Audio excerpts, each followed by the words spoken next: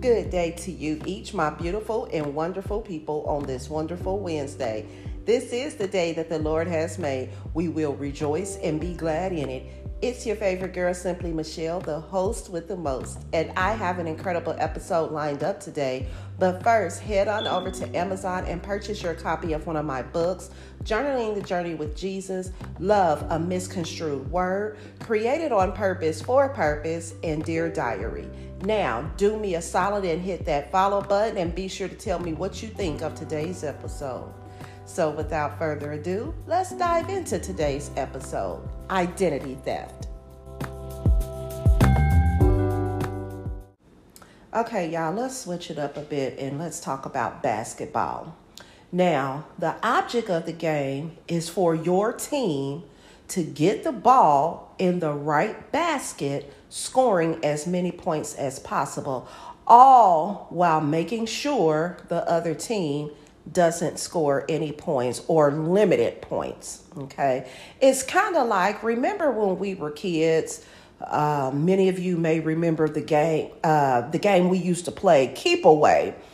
And for those of you who are not familiar with that particular game, is where you get two people on each side, and then you have one person in the middle, and you're taking that ball and you're throwing it over the head of the individual that's standing in the middle. You're trying to keep the ball away from the person in the middle. So the two outside people are on one team, and then the middle person has a team of their own. And of course, if whoever throws the ball and the person in the middle catches, they now, lose, and they have to get in the middle while the person who caught the ball has to now go on the other team. You see what I mean? So when you think of basketball, for all of you that are not sports fans, you can kind of look at, basketball in that way. That's what makes me think of basketball also. It's basically the game Keep Away. But whether you are actually going in for like a layup, shooting from like the 3-point line, or just taking a shot wherever on the court, there is always going to be somebody or a few people from the other team that's going to try and block you from making the shot. And usually what happens is, if you are unable to take the shot because you have so many people surrounding you and trying to block you, you can pass the ball to someone else on your team that's open. Okay? Now, here's the thing. When you pass that ball to somebody else on your team that's open, and if they're open enough or bold enough to take that shot, not only will your team gain the points for that shot, but that will also be an assist for you. Now, I know y'all probably wonder, how is any of this? Okay, just stay with me, because I promise you we going somewhere. Okay. Now, when we think about basketball, there are times that the other team can steal the ball and run the opposite way to their side of the court, and they can make a shot into their own basket. But here's the question I want to ask. Do the team who originally had the ball give up and just watch the other team score? Do the other team throw a tantrum at half court because the team stole the ball?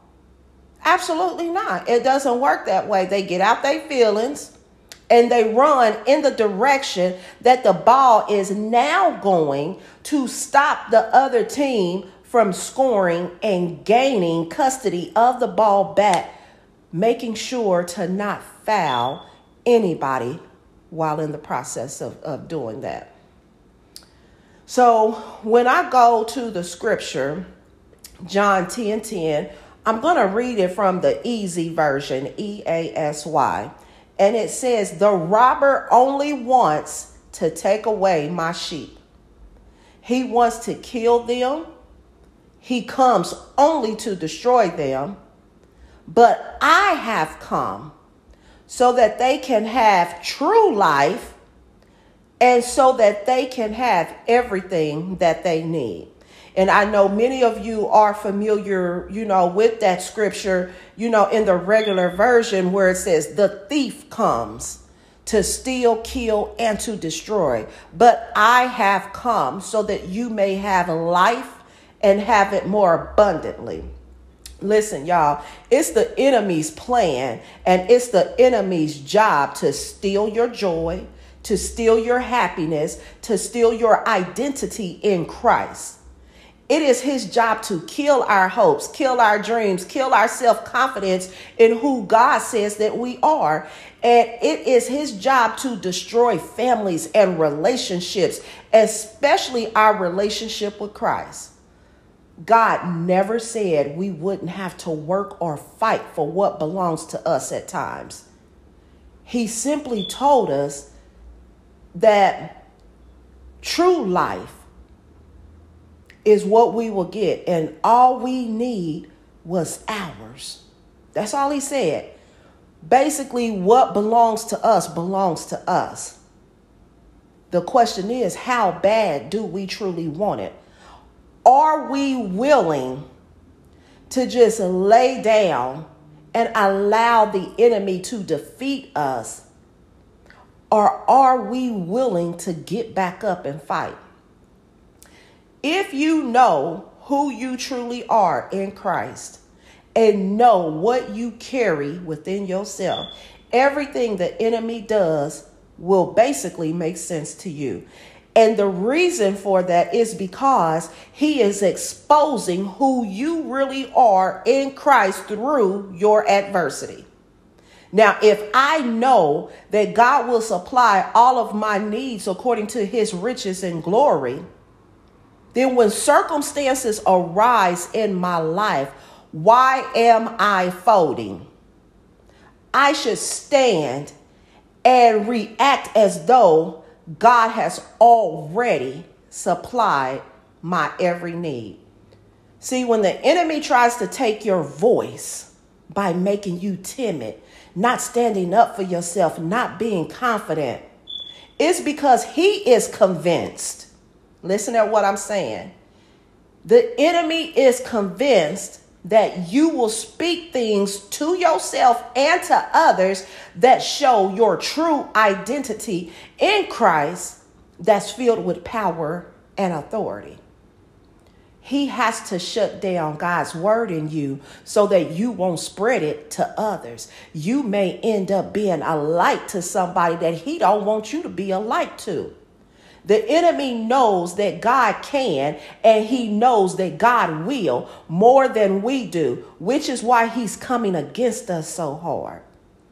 The enemy knows you're a force to be reckoned with. So if he can steal your identity, if he can kill your identity, and if he can destroy your identity, then every plan for you to prosper and have a hope for a good future has terminated unless you get up, armor up, and take back your identity. Because when you know your identity in Christ, you recognize that when the enemy comes, that means the blessing is coming too.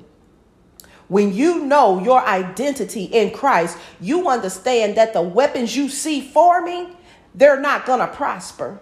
When you understand your identity in Christ, you can speak confidently to the mountain and tell it to move from one place to another, and it must obey, hitting all net. Listen, y'all, God will dispatch his angels to assist you in the things he already knows you cannot do on your own. In life, we'll come up against oppositions.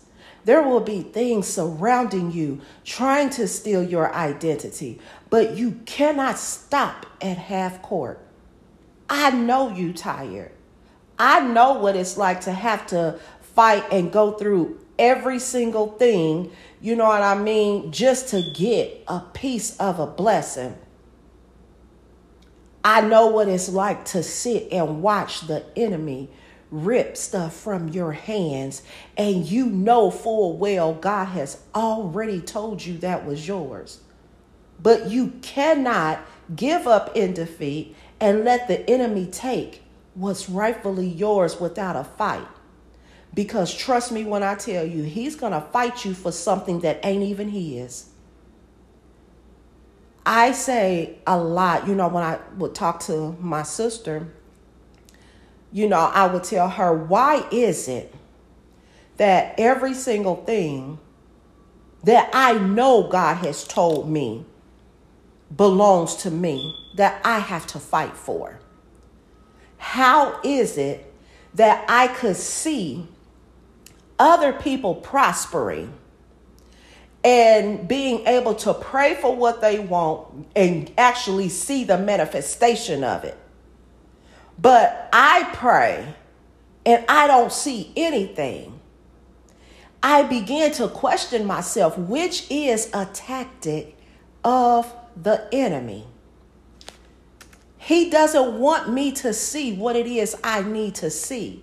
So he keeps me in that defeated mind frame. I would even share with her, it's crazy. I could, come into agreement with other people that I minister to, people that I talk to. I can pray for them. I can pray over them. I can pray, in agreement. And lo and behold, it happens for them. But I can't seem to do anything for myself. But here's the thing.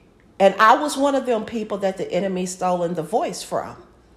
I felt like if I said this, people wouldn't hear me. If I said that, does it really make sense? That don't even really make sense to me. And I'm not knocking anybody. Don't misunderstand what I'm saying. I'm not knocking anybody who, went, like to Bible school or, went to school to become ministers or pastors or whatever the case is. I don't knock that. It is what it is.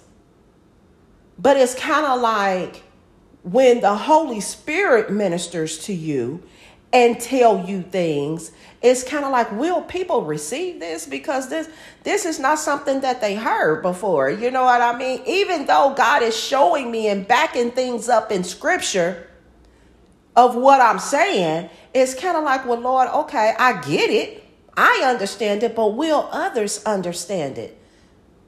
And when I got to a point to where I'm like, okay, God has not given me the spirit of fear, but of love, power, and of a sound mind. It's not going to be me speaking no way. It's going to be, the Holy Spirit speaking through me. And I would always ask God, especially when it came to, being able to share something with somebody, be my voice. And so when I began to step out to do just that, so many people rejected what I said. And immediately I thought it was something I was doing wrong, something I was saying wrong. I took it personally because I'm like, God, how are you going to share this good information with me to share to them and not even, fix their heart to receive it? You see what I mean? So now it's like, okay, nope, I'm not doing it again.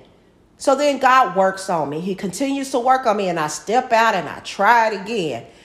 And I'm still shot down.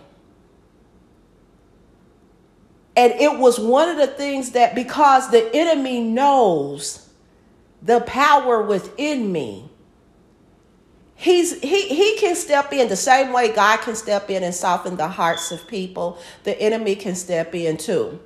And he can plant thoughts in other people's head. Because here's the thing. We get so caught up on what we're used to hearing. We get so caught up on, what we think and our level of understanding of things, to where if somebody says something to us that's outside of what we believe, we can't come into agreement with it. We don't think that that's God.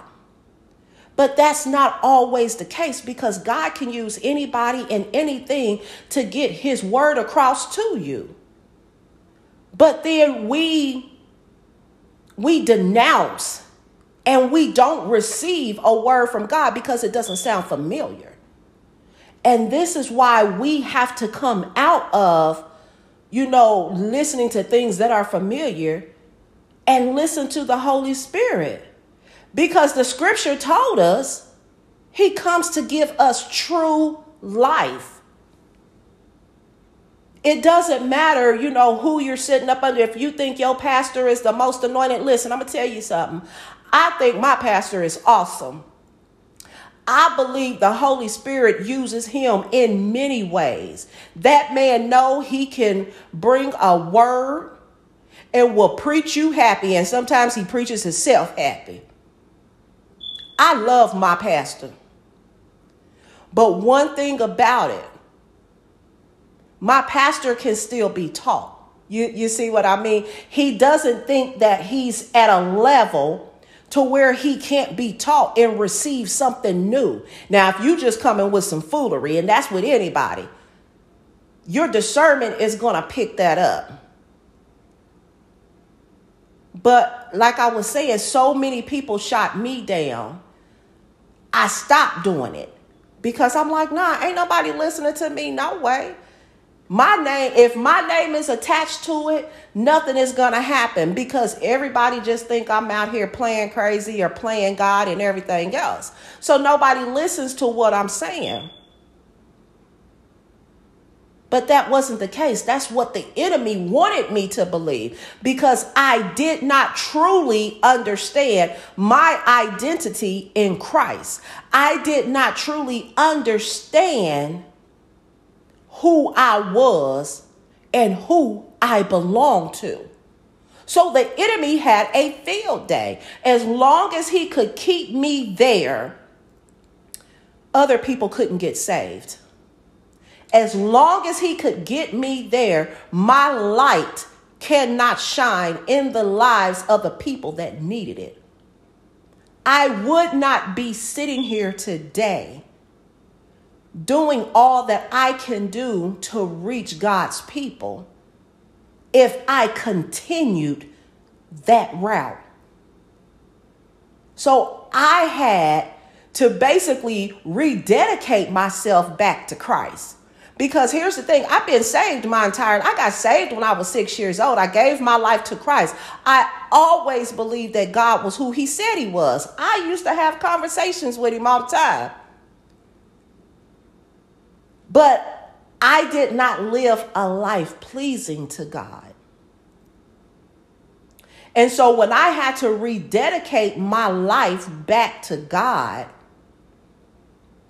that's when I decided to open my heart, because if you're closing your heart to it, you're not going to be able to receive it. I decided to open my heart, surrender myself completely, and allow God to show me who I really am in him.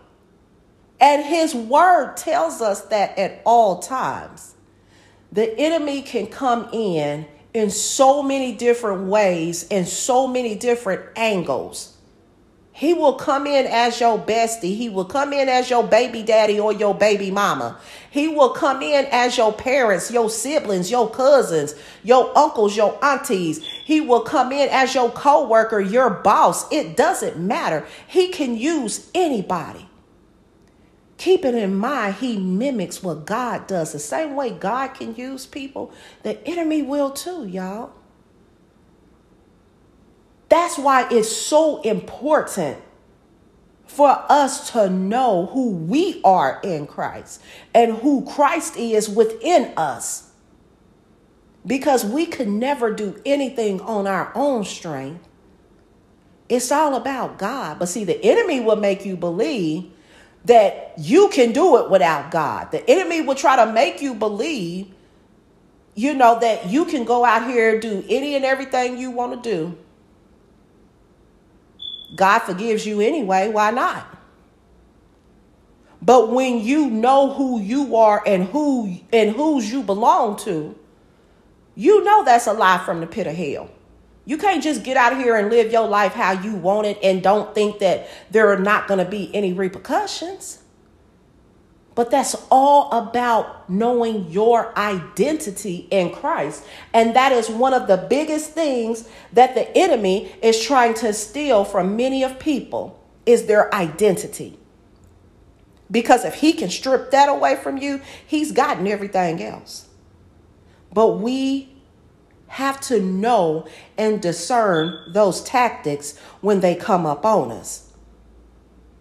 And we have to stay in the word, and we have to ensure that the relationship we have with God is rock solid. We can't deviate from God in any way, because that will allow the enemy access to us to come in and steal, kill, and destroy. So this is how I look at it. When the enemy comes up on me, it's easy to actually say it than do it, but count it all joy, especially when he come bearing weapons, because that further lets us know that we are on the right track. And even though he's coming with weapons, your weapons are way bigger than what he could ever throw at you. Seriously. You got God. You got the Holy Spirit. I mean, look at your team. I mean, he's already defeated, for one. Don't allow him to take away who you are. Because if he can do that, he's taking everything else, y'all. The scripture tells us, for our struggle is not against flesh and blood, contending only with physical opponents, but against the rulers, against the powers, against the world forces of this present darkness, against the spiritual forces of wickedness in heavenly supernatural places. Don't do your fighting on the court. You're going to mess around and get a technical foul. But you fight the enemy where it will hurt him the most, which is in the spirit. Don't let him steal your identity.